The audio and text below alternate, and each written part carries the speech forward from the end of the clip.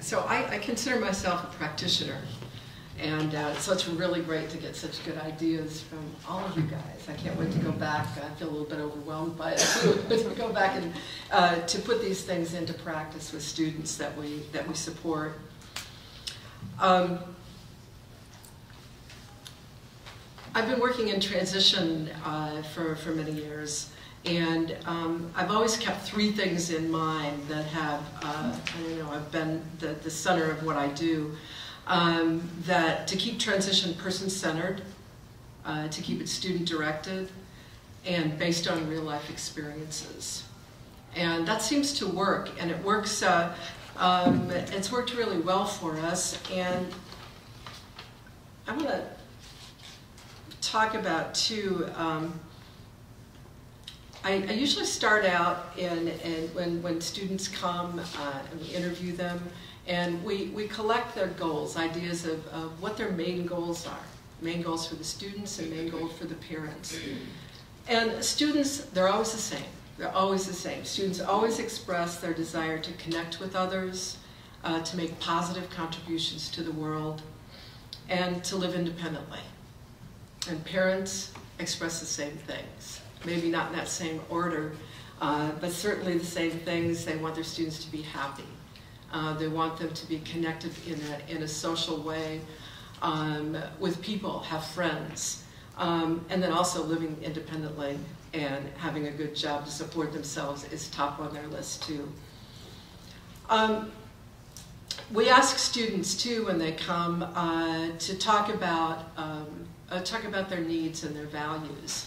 And I use an inventory list that I give them, and it's always surprising to me what they feel like is really important to them, because they always check everything that has to do with connection, and they use words like, and they take a lot of time to do this and really think about it. Acceptance is important, appreciation, belonging, communication, community, companionship, consideration, intimacy, love, self-respect, security, to know and to be known, to understand and be understood.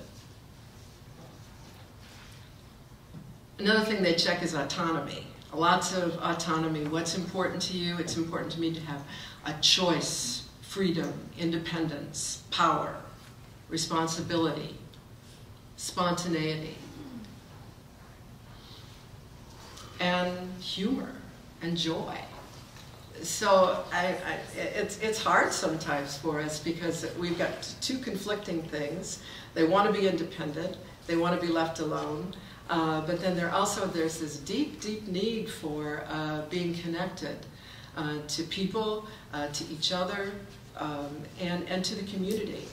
Because a lot of times they want it really badly, and I think you mentioned this too, Brian, but they also resist it at the same time. So that's our challenge at college internship program. How do we make that happen? How do we bring that out of students, for students? And I think how we like to do it, and Michael described CIP so nicely with those little pictorial cues there. I like that. We try to create an environment that's person-centered and student-directed. By that I mean we really try hard to make it individual. Really try hard to make it individual. And sometimes it drives everybody crazy in the national office because we try so hard to make it individual, but we really feel like that's important because everybody that comes in is different. And we also try hard to make it student-directed too, and based on real-life experiences. And this is important, so I want to spend some time talking about this because we don't often think about this too much in transition. is looking at the environment and how can we make those connections with the community so that students can have real experiences and connect with, make the connections that they need to connect with to experience success. So we really make an effort to shift away from the in-house and classroom instruction only. We don't make we do a lot of instruction in the classroom, but we don't want to make that the center of what we do. We want to take that skill acquisition away from the center into real life. And so my question is always, the question is always, can you succeed in the community? You're taking this skill, how can you use it in the community? Because that's where the real learning takes place. It's hard for them to generalize these, a lot of these skills that they're using. So we really try to push them into the community. And I think CIP as a whole is making an important move towards this and making it real initiative. And REALS is an acronym for Ready for Employment and Academics, Ready for Employment, Academics, and Life. And I don't know, I think that Bloomington, as an environment, is a pretty easy place to make all this happen. And I don't know if people are familiar with Bloomington or not, but it's kind of an unusual city in that there's a huge university there. So we feel the presence of the university, but it's also a small town. And so it's also, there's a history of autism support there. So the whole community is familiar with some of the challenges that our students face. We have a school community that supports autism.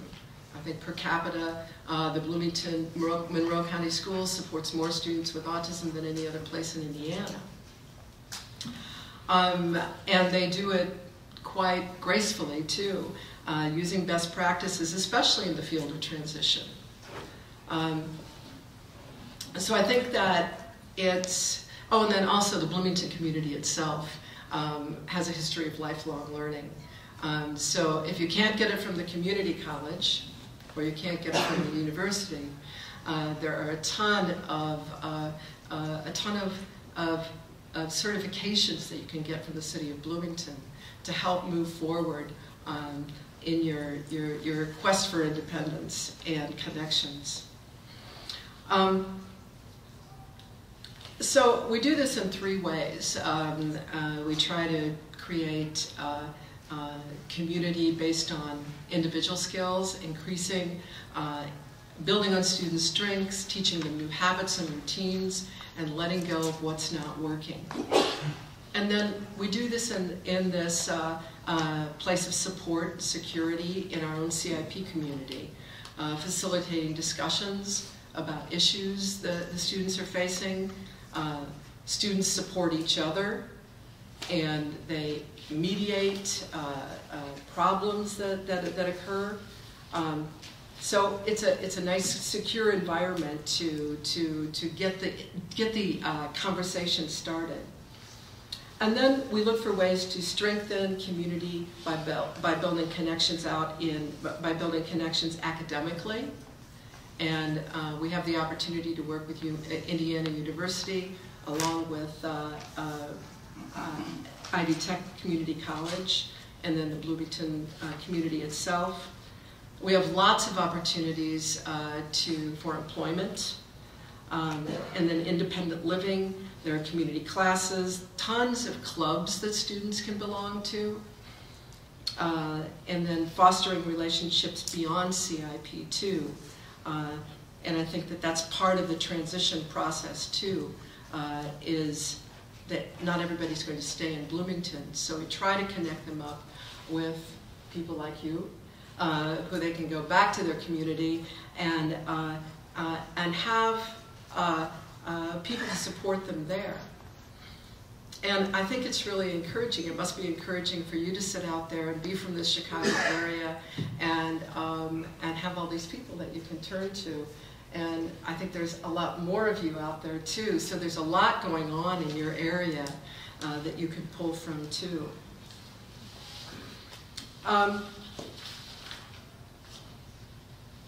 And I just wanted to end, I'm not going to talk too much longer, but with, we had an interview the other day, and a student, as one of the student ambassadors came in and talked to a student, and the student who was interviewing said, well, you know, I'm really not sure what I want to do. I don't know if I want to go to a big university. I don't know if I want to go to a small community college. I don't even know what I want to do.